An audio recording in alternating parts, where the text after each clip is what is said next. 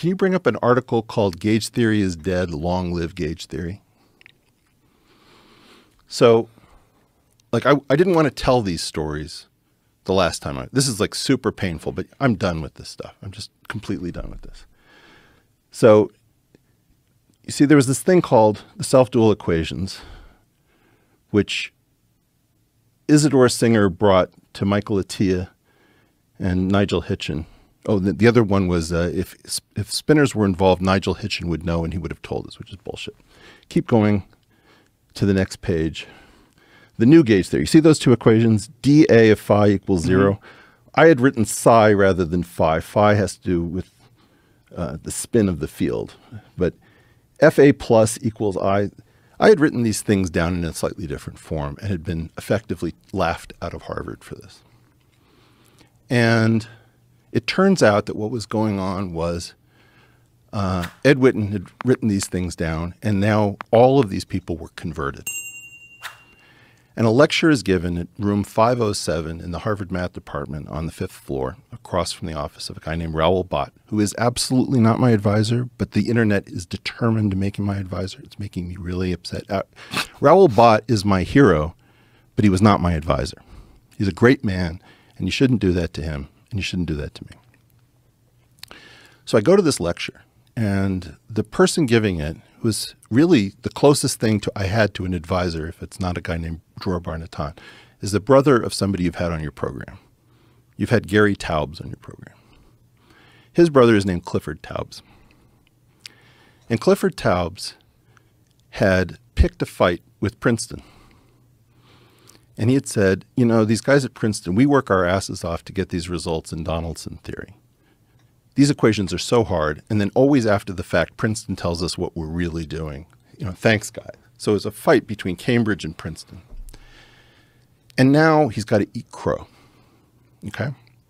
So he's giving this lecture, and he titles it Witten's Magical Equations. This is the same guy who tells me that I can't live in Massachusetts in 1987. And he's going on, he's like saying, this is the greatest day of my life. I was in prison. I was working at hard labor for 10 years. These equations make everything trivially easy. I am sitting in the back row of room 507 picking my nose. And a guy in the front seat on the right-hand side is named David Kazdan, one of the most brilliant people on the planet. And he usually falls asleep during the lecture. He's like a Soviet Jew who got through the anti-Semitic system at Moscow State, like unbelievable mind. And he says, excuse me, Cliff, didn't we have a student at some point who told us to look at the spinner bundles and maybe these equations? And Cliff goes white as a ghost. And I'm picking my nose, right nostril, and the entire room swivels and looks at me. And then I realize, like, everybody actually remembers what I was saying, and my thesis is on the spinner bundles, all this stuff. And I have this question. Do I tell them the whole theory? And I left mathematics at that moment. I just decided, I can't trust you people. Cliff knows the answer. Cliff is supposed to say, you know, Eric told me to look at that.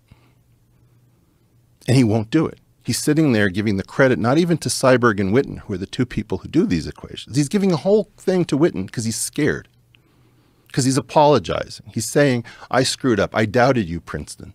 Princeton was right. Harvard was wrong. New Jersey beats Massachusetts. Tough shit. That's the way it goes. But Massachusetts actually had an entrant in that game, and that was me. And then Isidore Singer writes somewhere in one of his papers, you know, I learned about this years ago before from Eric Weinstein, a paper with Cano and Ballou. So this was my trajectory. This is why I left mathematics in part, because I realized that there was just no honor. There was no way of making a name and like people are just going to give away my stuff. So when I did this draft of GU, I said, I'm an entertainer. People don't have any clue why.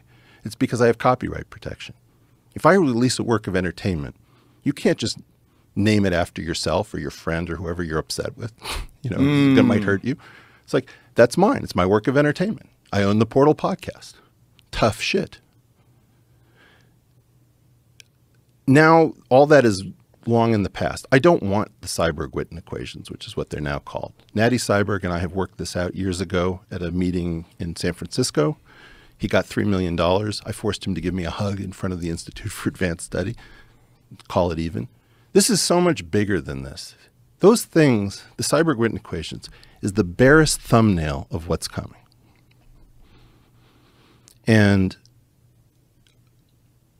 if we don't use this stuff, we're doomed here with Xi and Biden and Kamala and Trump and Putin and Zelensky and Khamenei and all of these idiots. We're not going to make it.